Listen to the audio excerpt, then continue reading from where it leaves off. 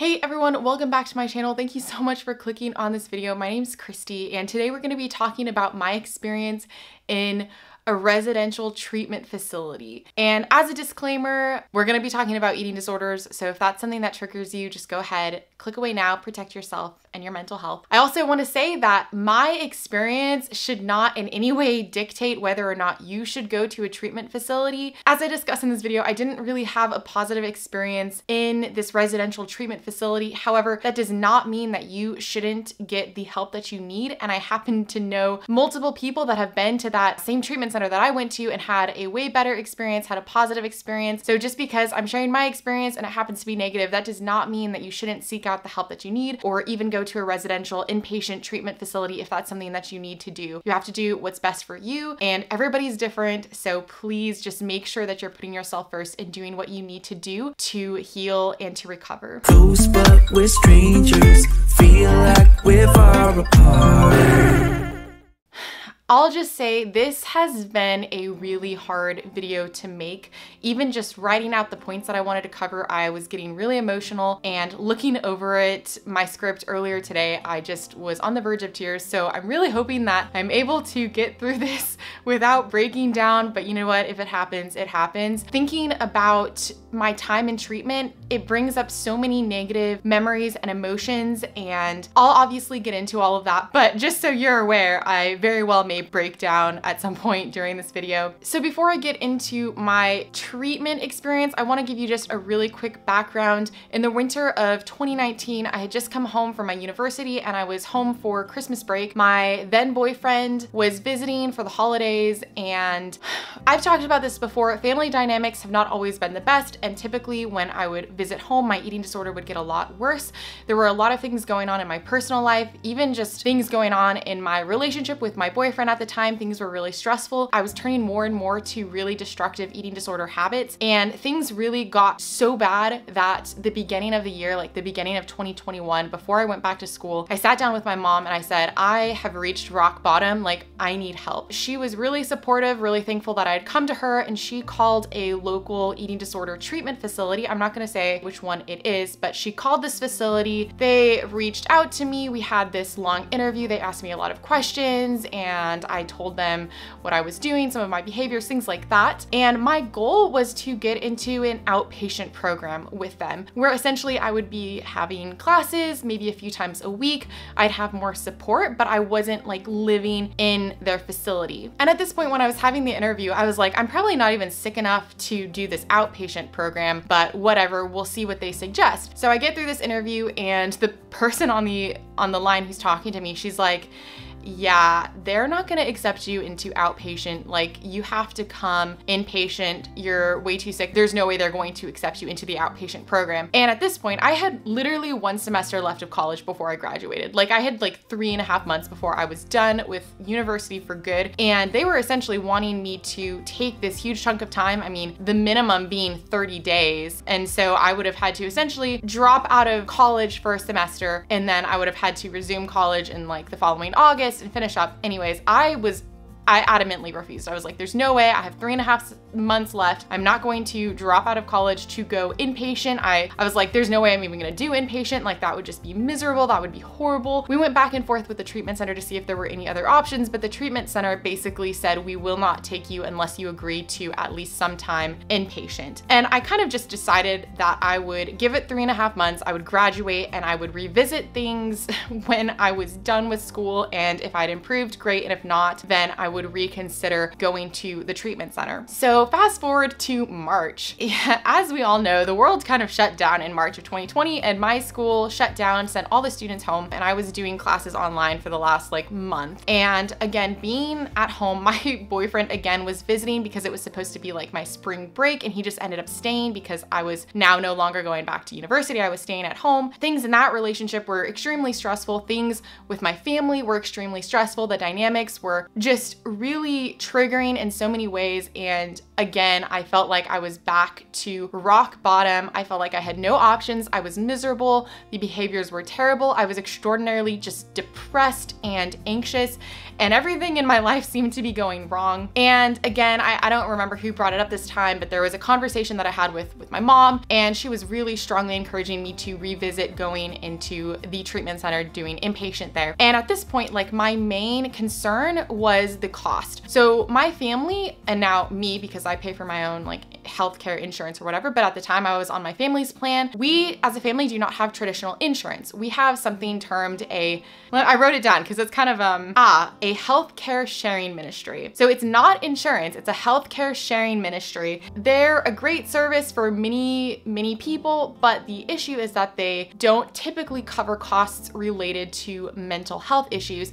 And so I was like, there's no way that this healthcare sharing ministry is going to cover my time at this inpatient facility, and there's no way under the sun that I'm gonna let my parents pay for this. I can't pay for this at this point. If our healthcare sharing ministry is not going to cover it, there is zero chance of me going. My mom got on the phone with our healthcare sharing ministry, and she talked to them, had a couple conversations with them, basically explained the whole situation, and for some reason, somehow, they said, you know what, we are going to cover this. Within like a matter of days, maybe a week and a half, I had finished college, and like 2 days after my last class, I was in this residential treatment facility. And in total, I was there for 30 days. So now to get into like my experience at the treatment facility, and I've kind of broken this down into 3 main issues that I had being there with like my whole experience. And number 1 was the programming. Now I'm kind of hesitant to bash on the programming because I'm not bashing on it. Like, I know that it works for some people. I made friends at this treatment facility and they had a positive experience. They thought all the programming was very applicable to them and they learned a lot. But for me, I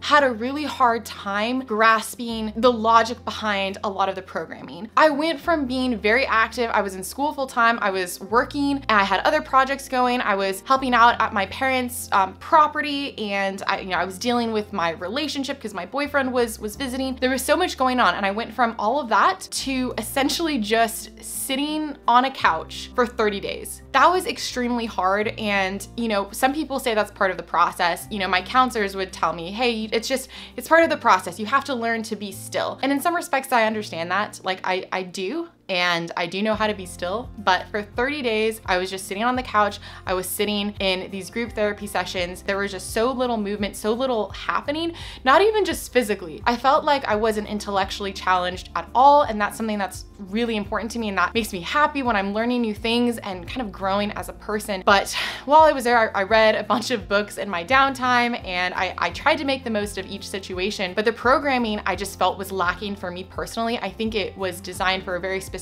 type of person, and we do these classes like art therapy, or we'd spend so many hours just like lying on the floor for random yoga sessions. I realize it sounds like I have a really bad attitude, but at the time I was really trying to get as much as I could out of the programming. I'm like lying on the floor on my yoga mat, listening to like, not bells, whatever those bowls that ring or whatever. And I'm like, okay, what can I gain from this experience? What can I learn? So I did try to have a positive attitude, but after 4 weeks of this, I felt like I wasn't gaining anything. I didn't feel like there were a lot of practical tools that were being given to me to help me through recovery. I honestly felt like it wasn't worth my time. Like, I felt like I had just wasted 30 days. I will say, like, some programming was okay.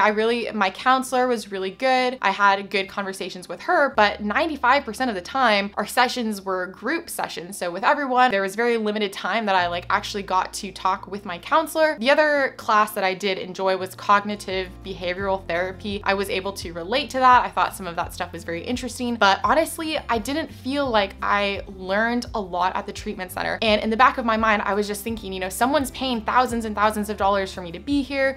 I'm not getting anything out of this. And I was just miserable, and I wanted to do more. And I was constantly being just told to sit still and not do anything, and to be okay with that. And again, I understand the logic, but for 30 days, days. It was just extremely rough. Another thing is, like, I was pushed really hard to go to treatment. I was very hesitant about it. Like, it was my decision, but it was definitely pushed on me. And I think in some respects, I just wasn't ready. And the fact is, if you're not ready, you're not ready. And it doesn't matter how good the programming is. If you're not 100% ready, like, it's not going to be as beneficial to you, and you're probably not going to get that much out of it as if you were ready. I will say, like, I put in a good faith effort. I tried to gain value from everything that was being taught to me. I just really, really struggled. And so for those 30 days, I was just low-key just depressed and miserable because I wasn't doing anything. I felt like I wasn't learning. I wasn't growing. I felt like I wasn't getting any better at all. The second issue that I had, and this is gonna sound really weird, so I'm gonna elaborate, and I'm honestly struggling with how to phrase this, but not censorship, but like there were a lot of things that we couldn't talk about, and I felt like almost everything was really shallow. And I recognize that there are some things that you can't say. I mean, when you're recovering, there are a lot of really triggering topics. You know, we were very cognizant in the treatment center, and I'm very cognizant today personally not to mention anything with numbers because that can be really triggering. It's really easy to compare yourself to others, especially when numbers are involved. So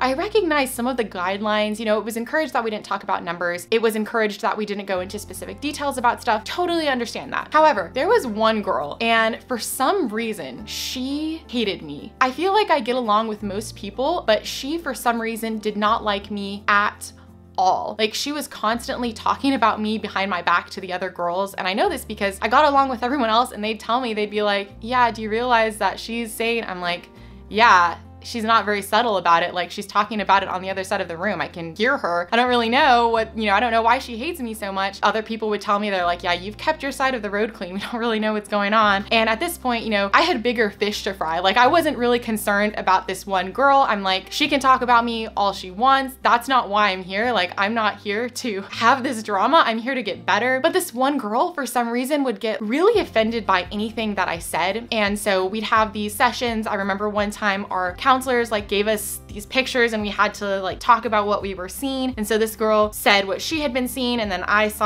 said what I had been seeing. And she later like is complaining to me and her counselor. Like, they pull me into this session. She's just like, well, you know, I just felt so degraded. Like, how could you say something like that? Like, you just were belittling my opinions. And I'm like, what? Like, are you serious? I didn't say anything about you at all. I was just answering the question, like, when it came to like my thoughts about these freaking pictures that no one cares about. No, I didn't say that. I was very nice about it, but it was just this constant weird dynamic, and she would get really offended. There was another time we were all outside, and I was just trying to let off some steam. And so I was walking back and forth on this trail. She was like far away, sitting on a log with one of her friends. And I find out later she is again complaining to me and her counselor and my counselor. She's like, well, when Kristi was like walking back and forth, she seemed so aggressive. She was just reminding me of all this trauma in my life. And I'm like, at that point, I didn't really know what to say. Like, you know, I'm sorry that me just existing is driving you up the wall. But again, at this point, you know, I was a few weeks into my stay, and I just really couldn't be bothered to care what she thought of me. Like, that I didn't know what I had done wrong, but I was always very cognizant of being kind to her and respectful. I will say there was one time at the very beginning of treatment. This was like my first weekend. We did have a bit of a spat, I guess you could say, and I apologize for it. I did say some unkind things. She said some unkind things, but I apologized. We both moved on from that. Other than that, I was very kind to her. I never talked poorly about her behind her back, and I never complained about her to anyone. And so I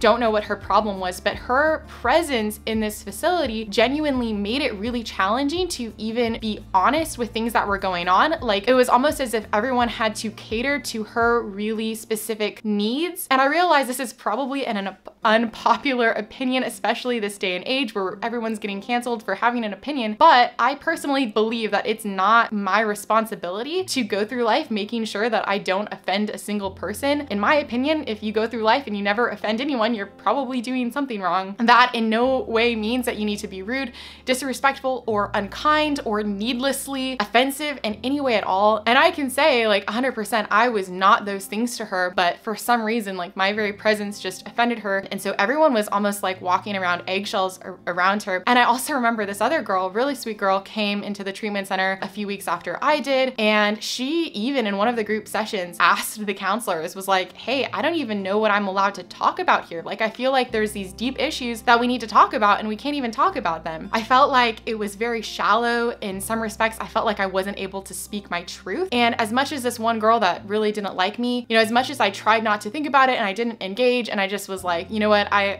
have bigger things to focus on than this one person that genuinely hates me for some reason. Towards the end, like, it got really draining. I mean, she started calling me out in front of the entire, like, the staff, all the residents there. There was one time that she was like genuinely just calling me out for something that was insane. Looking back, I really wish that I had stood up for myself because the things that she was saying was genuinely like not true at all. And yet I was kind of at my breaking point and I sort of just like rolled over and took it and apologized. And boy, if I could change anything, I would go back and speak my truth and not apologize because I didn't have anything to apologize for. And so I felt like week after week, I was just kind of being broken down and becoming like less of a person. And it was just, everything seemed very shallow to me. Now, number 3 is probably the hardest thing to talk about, and that is dishonesty. I don't know what else to call it because it was dishonest. I don't know how intentional it was between the parties, but let me just explain. So about 3 or 3.5 weeks into my stay in this residential treatment center, my mom calls me and she basically says, so our healthcare sharing ministry has decided that they will not cover your stay. And whether or not my parents knew that this was coming, I'm suspicious that they knew or at least figured that it wasn't going to be covered even a week or two before they told me and they just didn't want to tell me. I can't confirm that. I think they didn't want to tell me though because they knew I would leave. So she tells me they're not going to cover anything mental health related. However, since the treatment center promised, we have this in writing, they said we will itemize all your expenses. Our not insurance or healthcare sharing ministry said that they would cover anything medical related. And that included like the doctor coming to visit the residents, and he came like once or twice a week, and blood work that needed to be done, and even the dietitian and medications and all these things. So they would have covered a significant portion of this cost. But again, I was still really upset that the insurance wasn't going to or not insurance, our healthcare sharing ministry wasn't going to cover the whole stay like they had said. And so that very night, I signed the paper saying that I was going to leave against advice and I was gonna leave the next morning because it was kind of late at night. I packed up everything. The next morning I was ready for my mom to come pick me up. At this point, my counselors and everyone there was trying to convince me to stay, and I was like, hell no. My parent, like, this is already costing thousands of dollars. I can't, like, I was so upset. I mean, I like cried that whole night. I was just miserable and angry. I couldn't believe this was happening. This was like my worst fear. And I was like, there is no way I'm gonna stay another hour. Like, I am leaving. The finance committee has a lot of calls with my mom, and there's a lot of stuff happening, and my mom was supposed to come like sometime later in that morning when the head person from finance and my counselor pull me aside and they're like, so Kristi, we have decided, the treatment center has decided to give you, I want to say it was like 5 days or 7 days for free. They're like, you can stay here for free, no costs whatsoever. We want you to stay here. In my mind, I'm like, that's ridiculous. These things don't happen. You just don't give stuff away for free. And so I'm asking all these questions. I'm like, what is the catch? There's got to be some catch. You don't just give 5 to 7 days of treatment away for free. There's something fishy about this. Like, why would you just give me this time for free? They're like, well, you know, we really believe that you need more time and you've made so much progress, which I don't know how true that was. But anyways, they're like, you've made so much progress. We think you just need this last like little bit of time and we really want you to be here. And they were presenting it as like, out of the goodness of our hearts, we were gonna give you this time for free. After I was like, okay, you guys promised me, like, you're telling me that there is no catch. You're just giving this to me out of the goodness of your hearts because you think I need it. I would be a fool to say no. And at this point, I was kind of frustrated that this was being offered to me because I felt obligated to take it because it's like 3 days getting treatment, but I was so miserable. I just wanted to leave. Like, I just wanted to go home, but I was like, okay, I suppose I can survive like 5 more days or 7 more days, whatever it was. Fast forward to the end of my time. I'm there for the full 30 days. My mom comes and picks me up, and literally, like, one of the first things that she says to me, oh yeah, so the treatment center will not itemize any expenses, so our healthcare sharing ministry cannot pay for anything. So it's 100% gonna be out of our pocket. And I was like, what the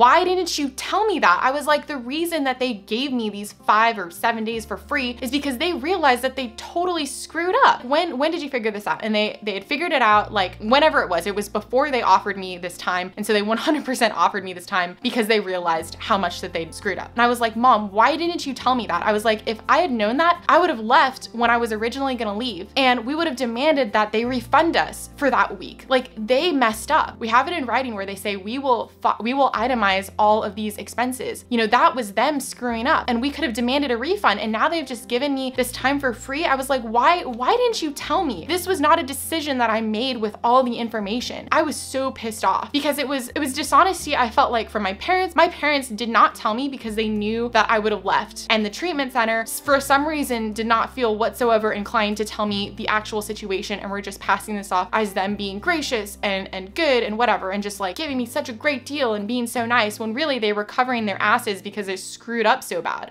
As you can tell, I'm like really frustrated about this, because as much as I'm thankful that my parents were willing to put forth that money, it was a sacrifice that I never would have allowed them to make, because like I didn't want that. The reality is, like, if I had known everything was coming out of pocket, I would have left after the first week. The treatment experience was so negative, and there were so many negative things happening, and I wasn't gaining anything from it. I would have left. And so I feel like in so many ways it was a wasted investment on their part. It was a wasted time investment on my part. And just the dishonesty was really like, you know, that wasn't my decision. Like, I couldn't make that decision because you guys didn't tell me all of the facts. Shortly after I left treatment, I wrote a long letter to, I don't remember, one of the head people of the facility, and I was like, do you realize like everything that you guys did? I mean, you were dishonest, and you guys owe us a refund, because like you owe us a significant percentage of a refund because you promised that these would be itemized expenses. And you know, I had all the documentation there, showed her. I had a call with this individual, and she took my notes, and she's like, yeah,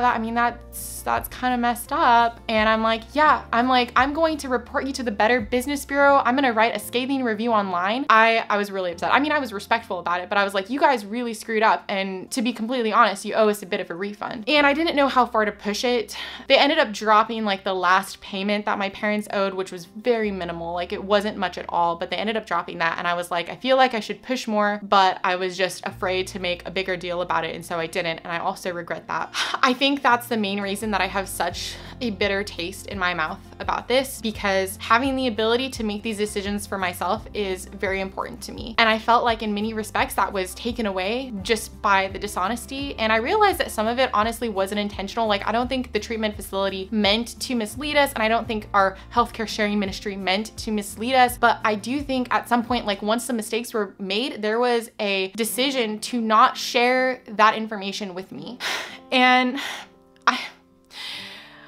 I felt so bad about this for so long, and clearly I still do. Like, I'm crying right now. Like, my parents made such a huge sacrifice for me, but it was a sacrifice that like I never would have accepted. Like, really, I did not want that sacrifice from them. And I felt so much guilt, and so much, like, just so much guilt around this for months. Like, it took months for me to get over it and to not even be thinking about it every single day, because I was just so upset about everything. And like, my experience was so poor. Okay, like if my experience had been positive, at least I would have felt like I'd gained something, but I felt like I didn't have anything to show for this massive investment that my parents had put into me. And I was still sick, I was still struggling, and I was still miserable. And it was like, this was just a perfectly worthless investment. I'm getting really emotional just because I now feel like I owe this huge debt to my parents, and one day I will repay it. Like, I truly believe when I'm in a better position, I want to repay it in some way to them. But the whole situation, and even like comments from this one girl that I was telling you about that didn't like me, as much as I like didn't focus on it at the time because I was really focused on trying to get the most from the programming and to recover as much as I could, after I left, all these things that she said, and even just calling me out in front of everyone for something that was really crazy. It was all coming